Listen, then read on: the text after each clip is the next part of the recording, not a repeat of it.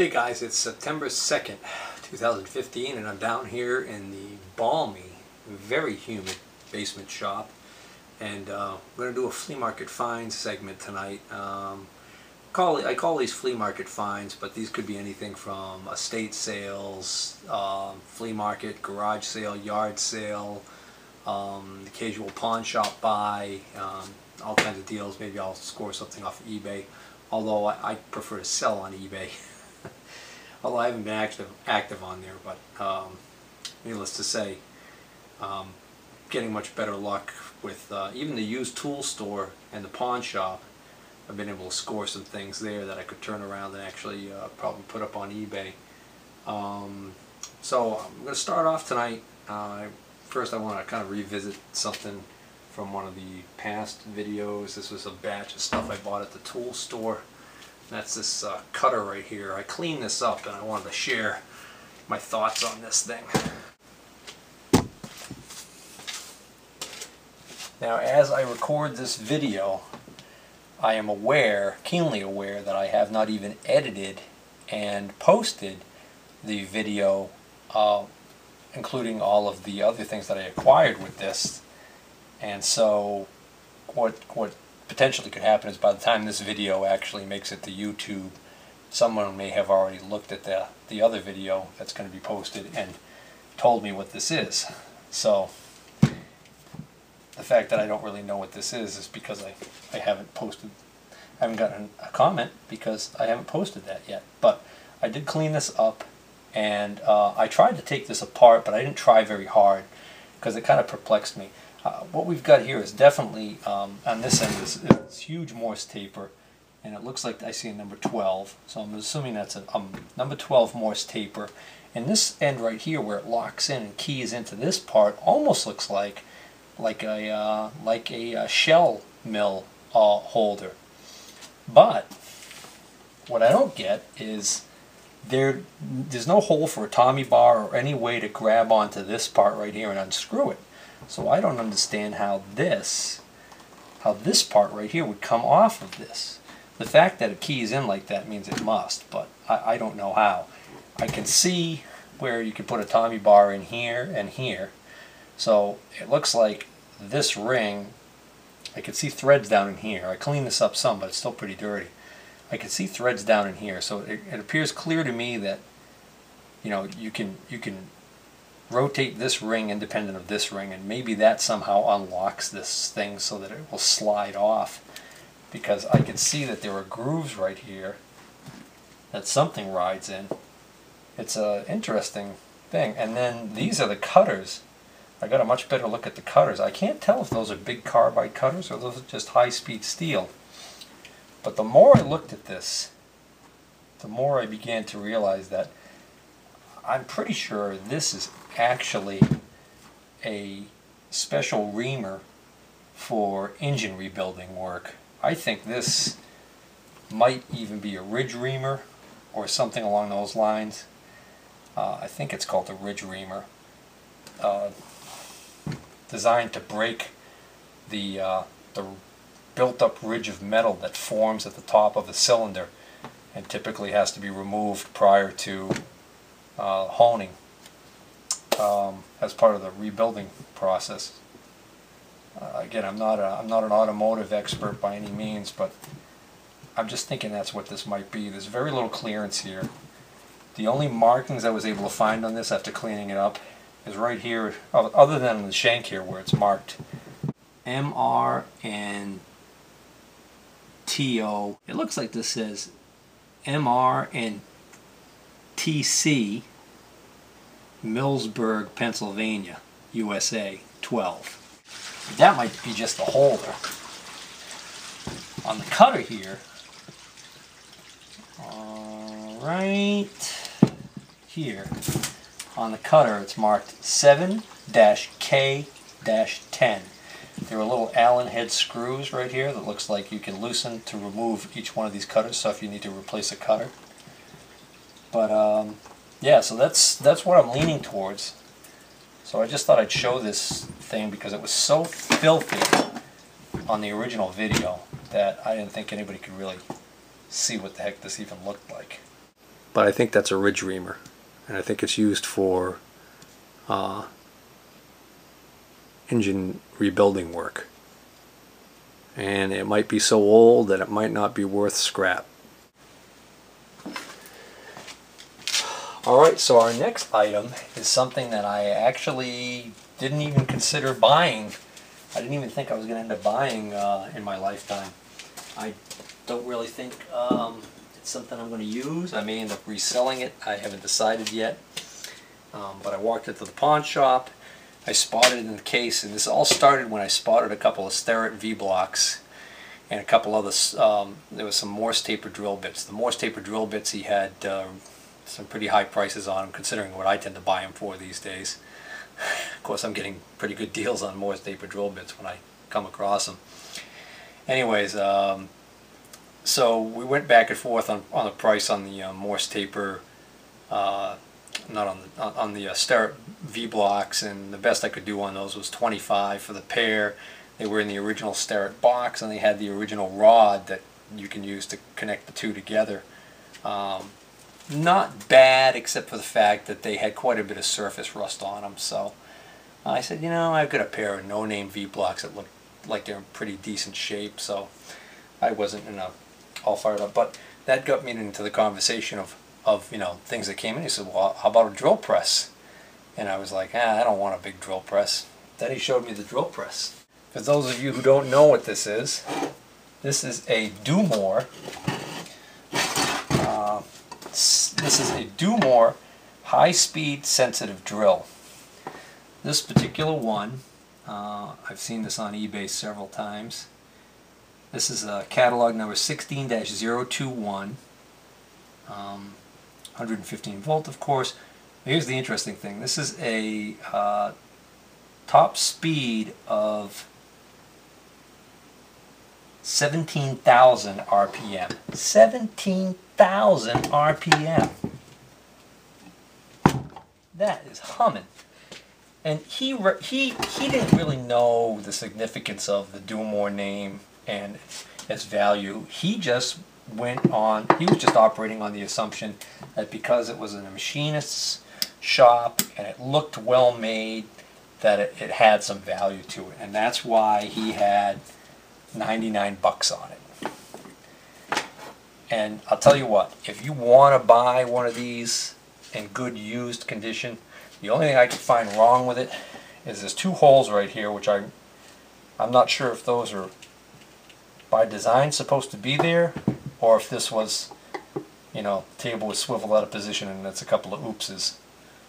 But anyways, this, what I was saying, $99 is a very fair price for this. And I actually got an even better deal than that because I was willing to walk away and come back. There's also a almost like a dent or something on the hand wheel right here. So it's not mint. And the first time I went there and we went back and forth on price, I had agreed to a price, and then I said the only thing is it's conditional on me hearing it run. And when he fired it up, what ended up happening was it was wavering in speed, and I couldn't figure out whether or not there was something wrong with it, or whether or not there was a voltage fluctuation happening there in the pawn shop. It just, something didn't seem right, and so I got a little scared. But it didn't sound bad. It was fluctuating in speed. And I actually posted on the Practical Machinist website. I asked for somebody's who has one of these if they've experienced that, and I was told that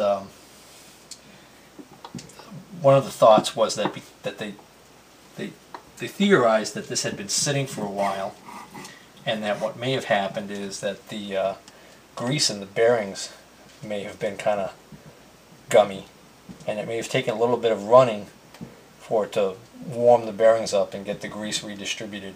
It's just a theory. But I noticed the longer I let it run, the better it seemed to run. So eventually, initially I passed because I wasn't sure. And then after hearing people talk about, you know, what to look for and what to watch out for on these things.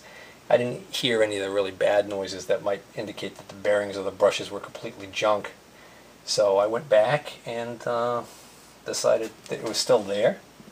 And I said, well, you know what, since it's still here and I feel better about it than I did before, I'll pop on it at the agreed price that we had already set. And then just because I guess he was in a good mood that day, he dropped another 10 bucks off of it. So I got a real sweet deal on this sucker. So let's give this thing a listen.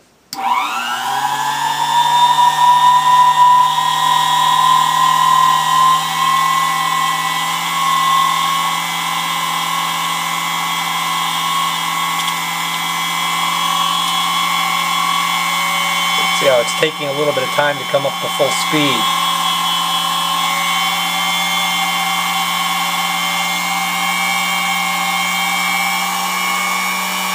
Here it comes. And you see it just kick down in speed.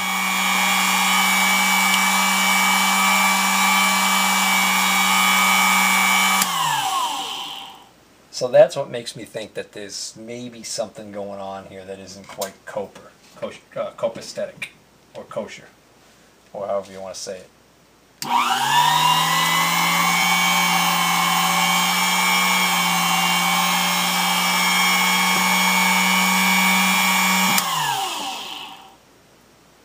So I don't know. So one of the things that was like recommended to me was that I actually check the brushes in this thing, and I couldn't do that there in the pawn shop because I just know the limitations of what they're gonna let you get away with. Plugging something in here, it runs one thing.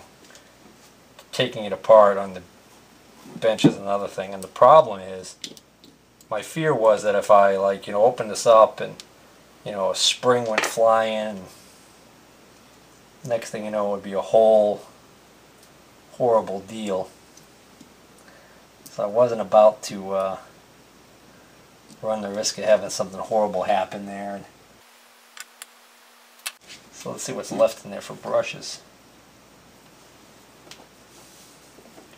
One thing they did warn me about was they said make sure that you put them in the same way they came out. In other words, correct side and everything. So that's got about, well, maybe a quarter of an inch, maybe 3/8 of an inch left of length. So I don't know how long these are when you get them originally. And then it's got a very distinct curve to it, so you got to make sure that it goes in correctly. Look at that, there's almost like a part number right on top of it. Once the spring goes in, then this little funky cap.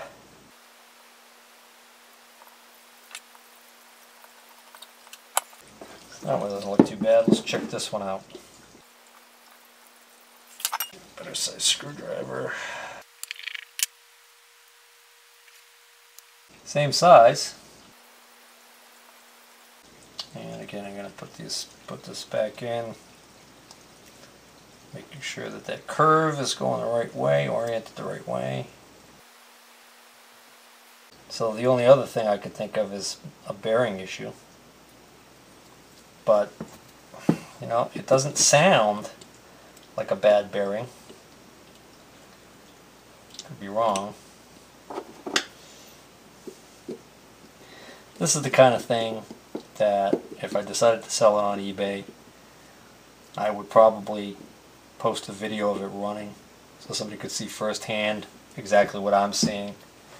And then that way they know what they're bidding on. I mean, I don't even know how hard it would be to change those bearings in there. I mean, that's quiet as a church mouse when you turn it, so that's what makes me think it's not necessarily a bearing issue. What else is interesting is I think this says that this is AC/DC. So I don't know where you would get 120 volt DC to run this motor, but maybe in a laboratory? I don't know. Well, let's see whether or not I ruined it. Yeah, pretty much the same way it was.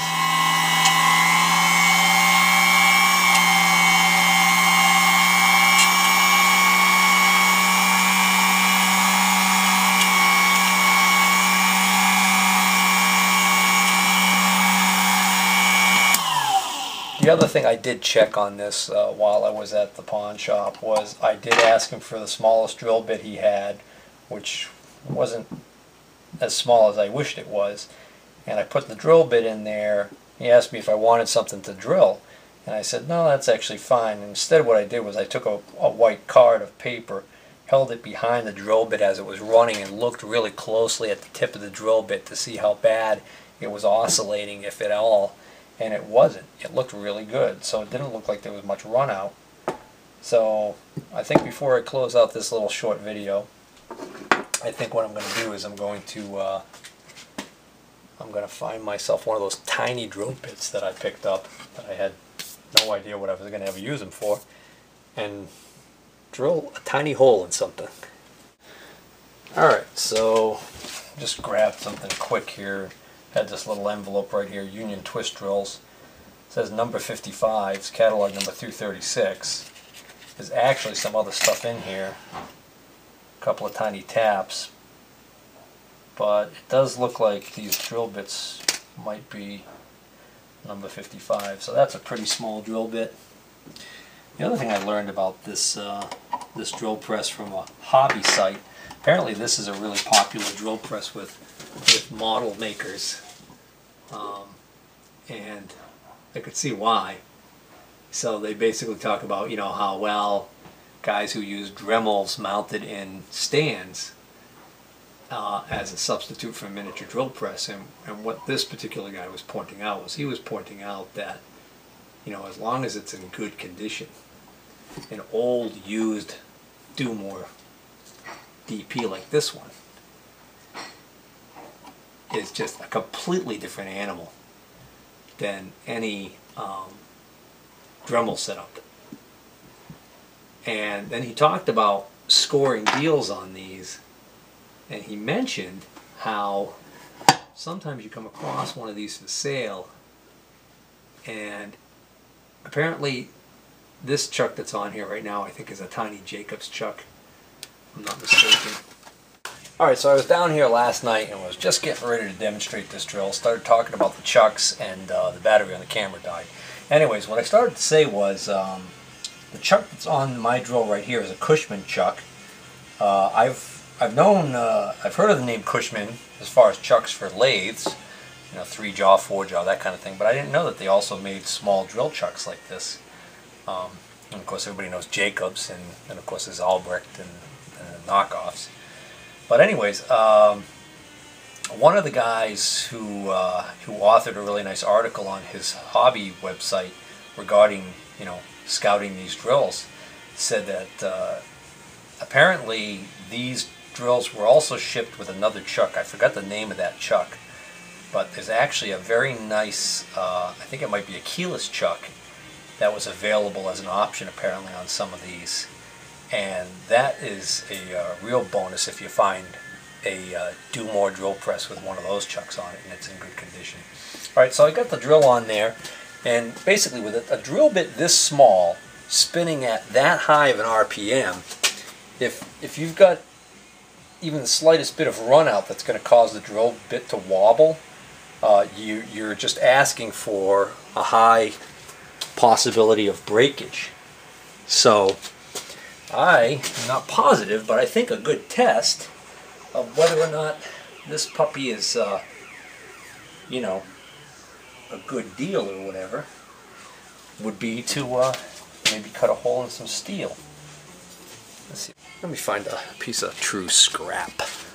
Alright, just grab me some hearing protection because I got a feeling that this might be noisy once it starts cutting. Alright, so this is like 1/4 inch steel. So I might be asking too much to try and drill through this with this little thing, but I figure worst case scenario is I just break a drill bit. So So unlike a conventional drill press where you actually have the a handle that brings the head down, the head is actually basically put into a fixed position. Slippery sucker. There we go.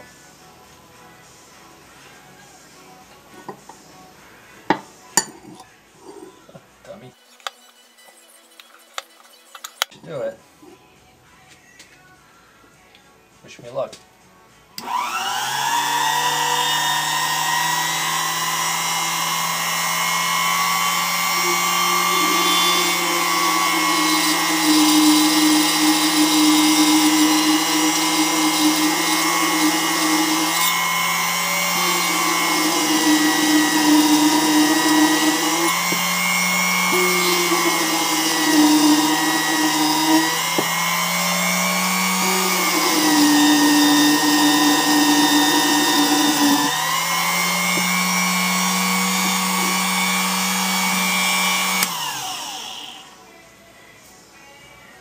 Wow, that's pretty impressive.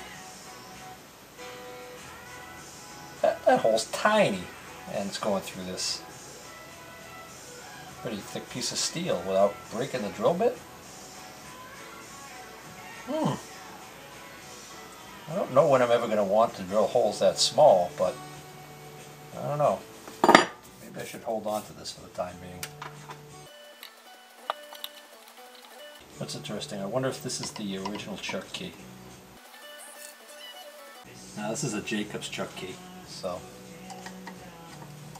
I'm assuming there was, since Cushman made their own chucks, I'm assuming they also made a chuck key to go with it. Alright, well, I would say that was a successful test of the Dumore high-speed sensitive drill press.